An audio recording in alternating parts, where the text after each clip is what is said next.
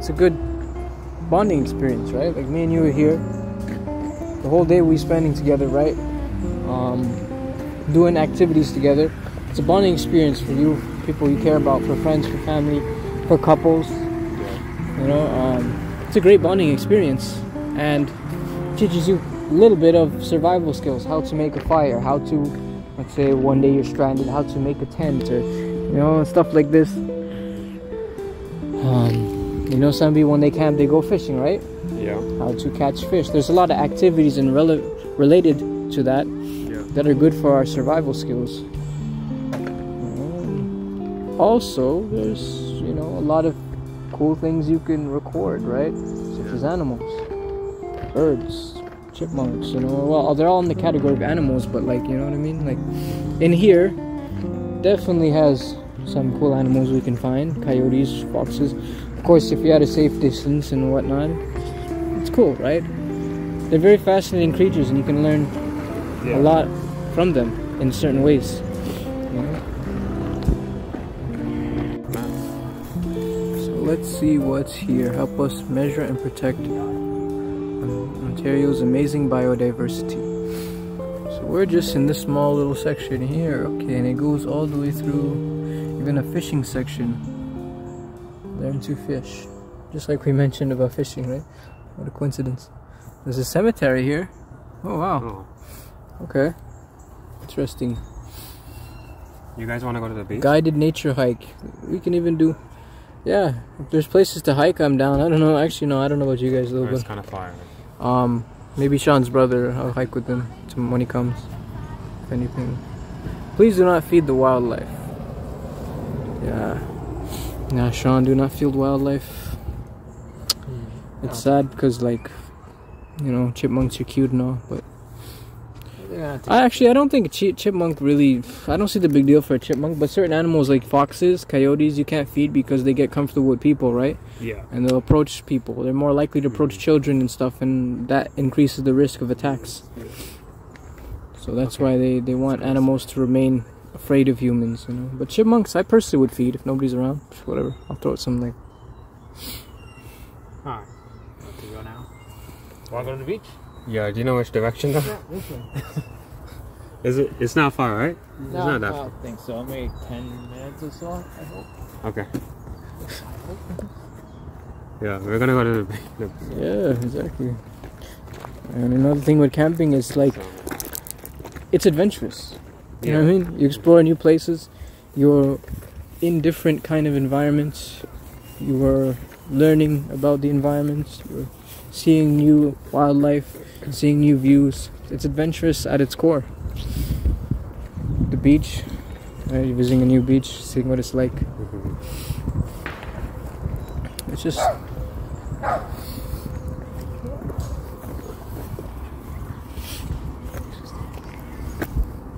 See, the problem is, if some coyote comes right now, my hands are full. So it would take me about a few seconds to pull out the spray. Because I have 2 sprays on me. You know, so that's just one downfall of carrying this candy. Just heads up. If I see coyote, I may not be able to react as quickly as I usually could. I don't think there's coyotes. Only maybe at night, and when there's here kind of far away, farther. Coyotes, they come out generally at night, but they also might come out in early morning. But it's not common. It's not like something strange to see them in the day. It's just maybe they might just smell some food nearby, or you know. Yeah. But there's definitely within this. This is a fairly big park, right? Yeah. And just imagine, Cavi, right? Cavi, right? So one thing, me and Sean, right? We live by this, right by this trail, bicycle trail. Little small bicycle trail. You know, there's some bushes here and there. 2-kilometer bicycle trail. There's kids. There's people walking their dogs. You wouldn't expect any wild animals there. I actually didn't expect either. My dad had told me like a couple of years ago he saw a coyote there by the start of the trail, which is right by the Bellamy GO station. I was skeptical because every time I go there, I don't see anything. I don't hear anything. I've been in there at night, running in the night, never heard anything. Apparently though,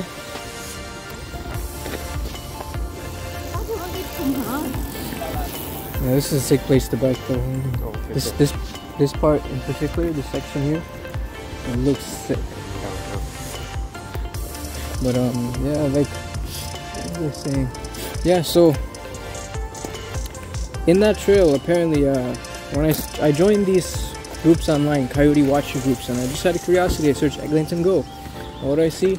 People saying, yes, at Eglinton Go, I saw a coyote there, Eglinton Go. Right in the parking lot, that's exactly where my dad said he saw it. And I was like, oh, wow. And other people are saying McCowan and St. Clair, which is directly... Remember I said I turned back because I heard some shit in the bush, and I was like, what the hell? Yeah. Like some sketchy area and some secluded. There's apparently people saying this, saw a coyote there, probably the same one. But it makes sense because back there, there's the bluffs around, and of course also, this is right beside the Bellamy Go station. Coyotes generally travel through the railway corridors, right? They have good hearing, so they can hear when trains are coming and get out of the way. You know, kind of like what we're doing right now. We hear, we get up. So it makes sense. Could have came from somewhere else, and you know, from the GO train, wandered into the little trail. Probably alternates locations. But that just shows you, if it's just a 5-minute walk from our home, imagine a place like this, right? And that trail is basically in the city, deep in the city, where there's buildings everywhere. This is not really not city, nothing like city, right? So there's definitely going to be quite a bit of coyotes here, For sure.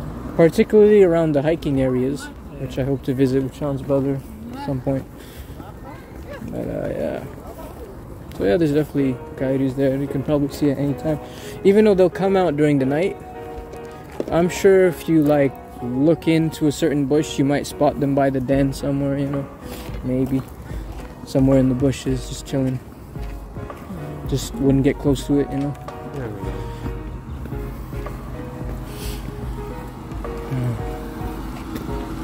But I guess you never seen here, right? Never seen them? No, not here. No. Okay, but that's also because, like...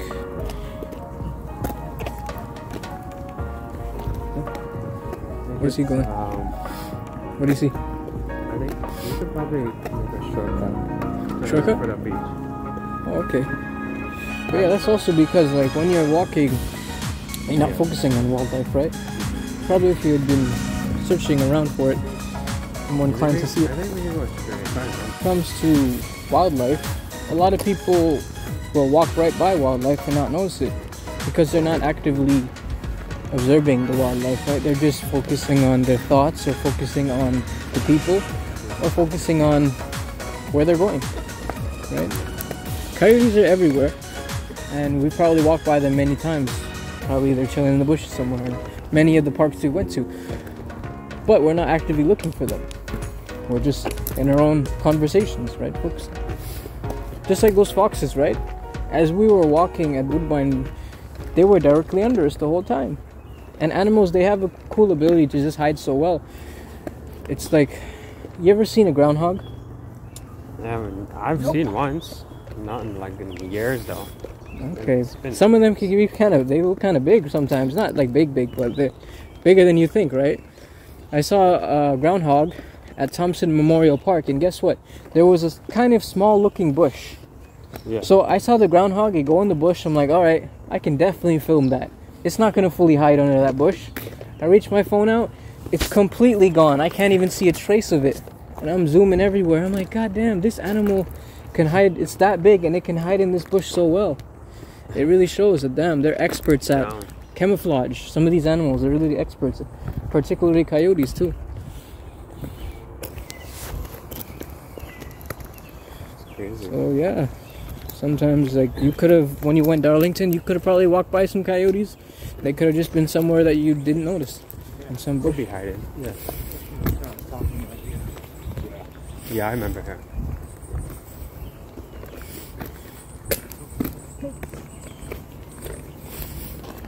You know, Sean, we gotta go one day. It's Algonquin. I would love to go there. We're talking about animals and stuff, and it's a lot more dangerous. Oh, you been there? You been there? Yeah, once. It was during the winter though. We just went to like a hut, like a small hut, like that. I don't know what you say, like a coastal place. Yeah, that was like during February. It was awesome. Just cross country skiing and snowshoeing like an outdoor class like in high school. That was in my fifth year doing that. These kind of secluded pathways or coyotes are likely to be around actually. Maybe. Who knows? I'll look carefully. Anyways, how is Algonquin compared to here? What would you say are the differences? Well, I guess it's much bigger, like a lot more forest area. A lot more forest. In Algonquin? Yeah. Okay. But, Do you notice a lot more wildlife too, or just? I would say so. I would say it's more deer. But Algonquin's a really big place. I think that's one part of it.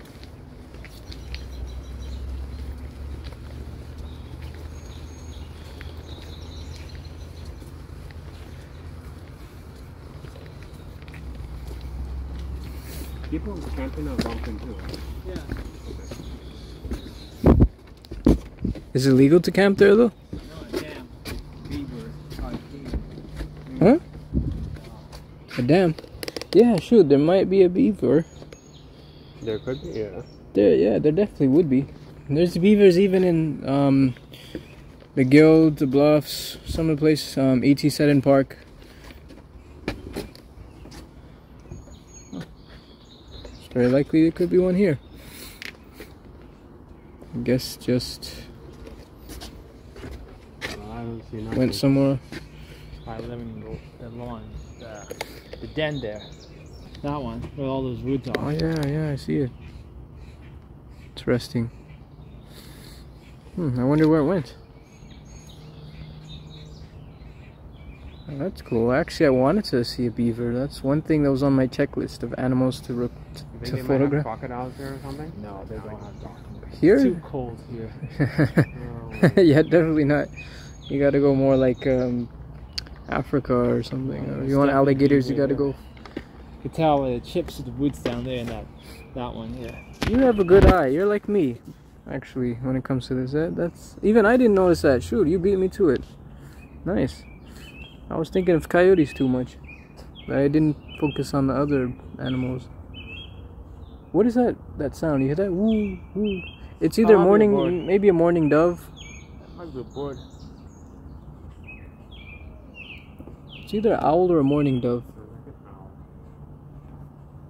There's one animal called the mourning dove. It's a small little bird that sounds like an animal. Or it could be that. It could be an owl too. I wouldn't be surprised. I don't know. Oh well.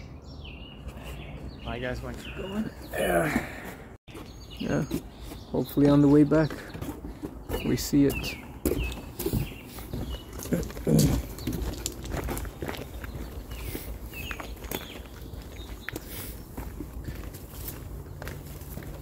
I have seen an owl once with your bro, actually, at Doris McCarthy while we're hiking up the hill. But the thing is, I was hiking up a hill, so there's no way I can reach my phone at that time because, like, I can't, you know. So I have only, I have one hand on a branch and one hand for balance. So if I reach my phone, like, that would be kind of hard.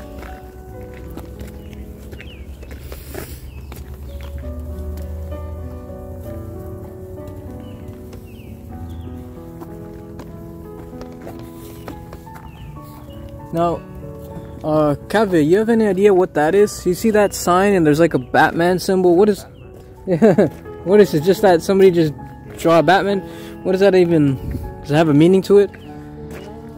Not sure. Might be to the boys though.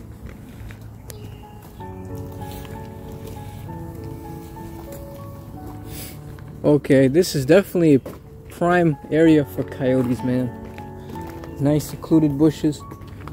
Let's see if we can even hear. No, we can't hear them at this time. Probably not. But you never know. Yeah.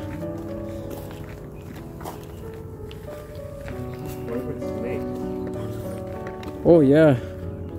definitely got to watch out for snakes too. I don't want to do that. I almost stepped on one once while I was running. I was talking to my friend Samir and we're running straight. Oh. This looks like a dangerous area to bike, man. I would go slow here. I don't know what's up with people going zooming. But yeah, I almost stepped on a snake once. Thankfully I noticed.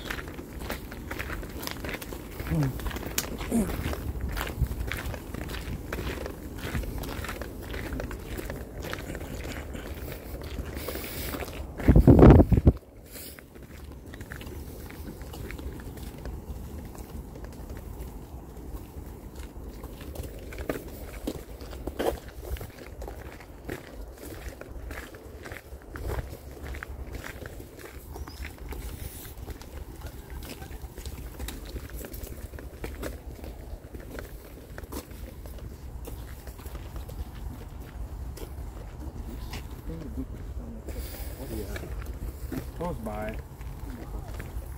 From what I remember.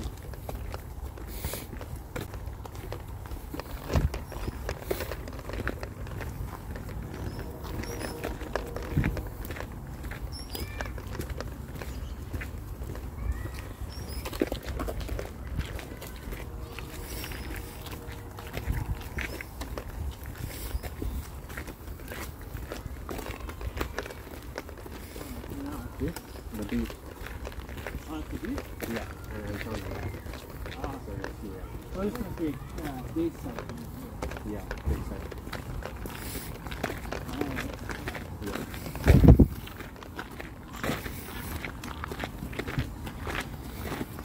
And the beach is one big, like, all down here. Yeah.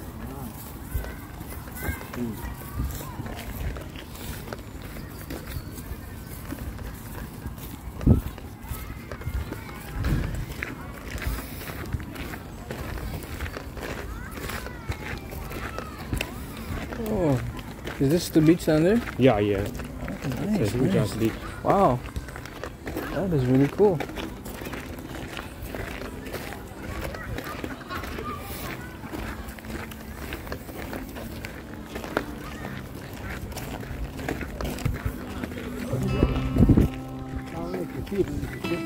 I see it, yeah. Holy cow, that's a big ship. God damn. Yeah, obviously, yeah, you can't really see it clearly from here, but you could just tell. That's a giant ship. Yeah.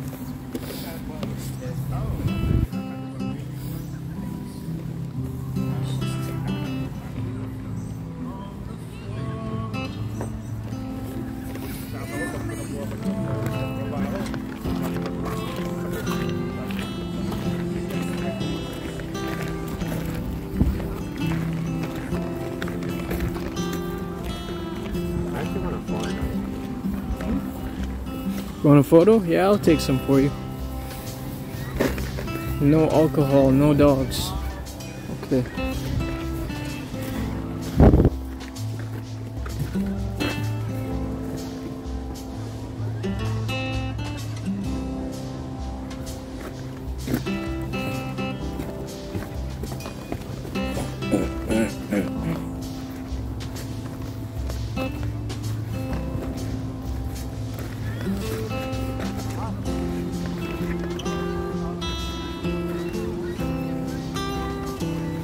This kind of reminds me of like Guildwood a bit. Actually, you know what's funny?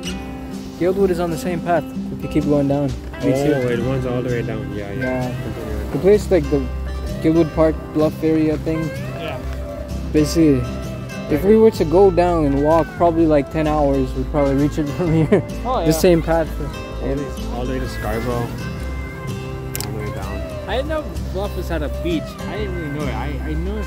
I didn't know it had like a big Sort of. beach to it.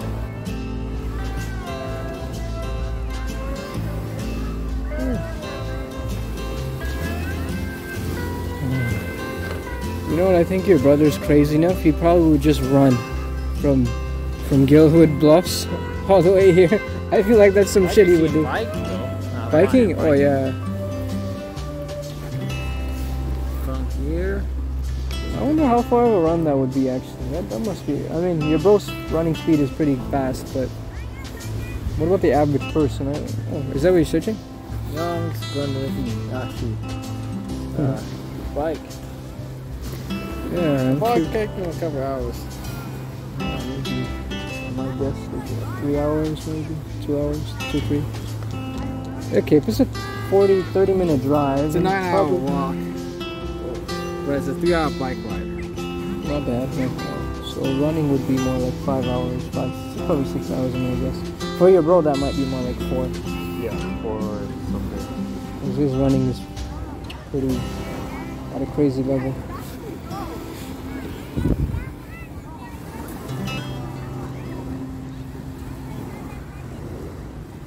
Alright, Sean, so I got a challenge for you. Let's see who can skip rocks more and see who can throw it farther. Yeah.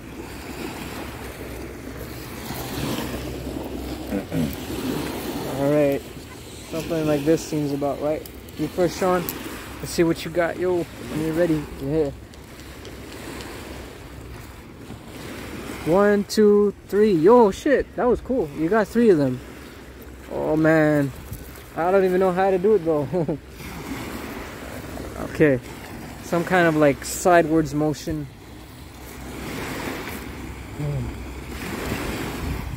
Alright, let's see what I got. Nah, that was epic fail. Alright, want to see who can throw it farther? Okay, go. You go first. You sure? Yeah, I'll go first. Oh, let's see how far I can throw this, yo.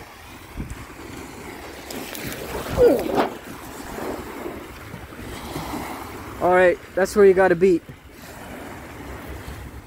Oh shit! Yours actually, I think, took it. Alright, yo, okay then. Yours won by a bit. Let's go again. Alright, watch now.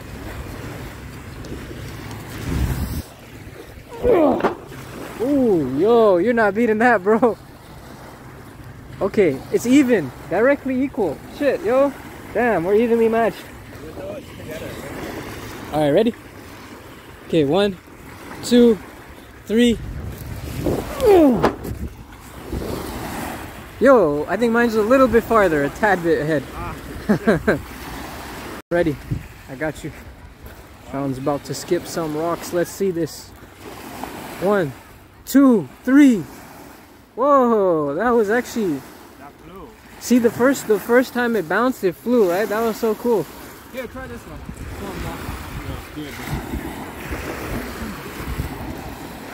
Yeah, let's see, yo, let's see this. 1, 2.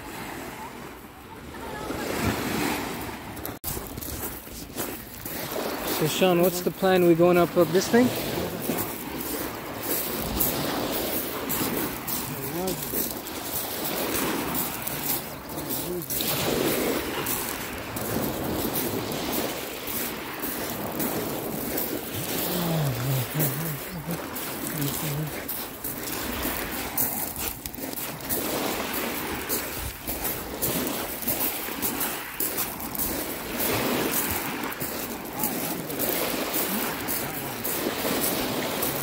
We're going up this hill?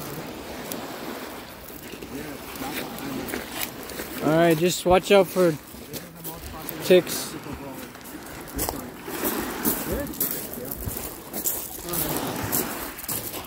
Oh. Who wants to go first? Up this thing? Okay. Yeah. I'll film you. So, Me first? or you want me to go? I go. You wanna go? I'll go first. Okay. Let's see, yo. Let's see what Sean got. Yeah. Alright, yo. Sean's just feeling it. Feels stable. Okay. He's balanced. He's in position. Yeah. Making sure his grip is good. I don't know what this string is. I don't trust it, but okay. Looks like it's stable. Yeah, Sean's made it. Damn. The sky is beautiful, yo. Look at it, you know, with the sunset and stuff. See that? The clouds, you know, the sky. It's like kind of like a pinkish kind of shade to it too, right? That looks sick. Pinkish purplish. That is awesome. Wow. What a view. Alright, Sean, you ready to play some cricket? Let's do it, yo. So I do this, right? Yeah, so you just try to hit it. So basically, let's pretend that right behind you, directly beside your leg, is like a target. They call it the wicket, right? And if this ball hits that target, then you're basically out, right? You know, in baseball, you get 3 strikes. Yeah. In cricket, you only get 1, well, unless in a real game though. If you're playing for fun, it doesn't really matter. But in a real game, it's 1 strike. Boom. The moment it hits that target, the wicket, you're gone. Right? So, basically your objective is the batsman. If we're talking an actual game, it would be to score points. Right? So, if you were to hit it, let's say you're in a stadium and you were to hit it, and I'm going to estimate, you see where those bushes are over there? Yeah. If you were to hit it and it went in the bushes, that could be, if it didn't touch the ground, that would be considered a 6. If it touched the ground, that would be considered a 4. And these points add up for the game. 6, 4, you know. If you hit it and it didn't touch any boundary, you would have to run back and forth. And each time you run, you get a point. 1, 2, you know. So let's say if you hit it and it was far enough and you went and ran once, that's 1 point, you know, basically. So as a batsman in an actual game, your objective is to score points. However, for practice, is just to try to prevent it from hitting your target. So just try to hit the ball and protect the target, which is not there, but the, let's say, imaginary target for now. And my objective is to hit that imaginary target. Okay. All right, Sean. So let's give this a go.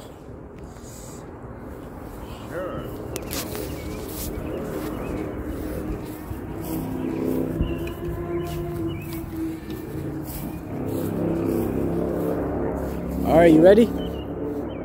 I'm gonna pitch it right from here. Yeah. Ready? Set.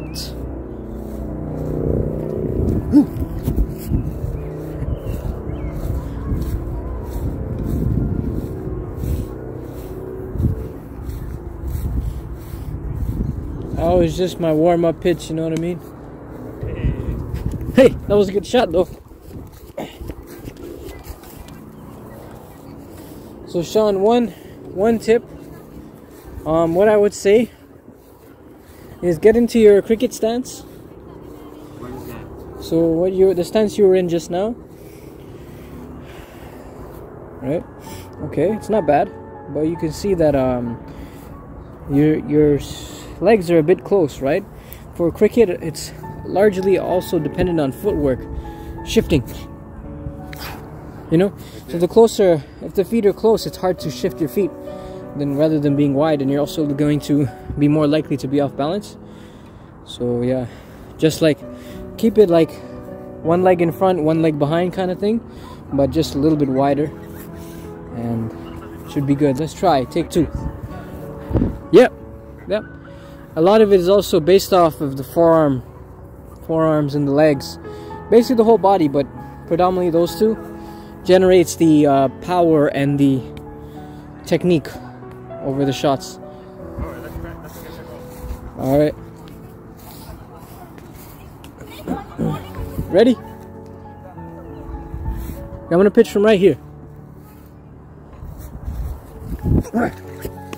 Ooh, that was good.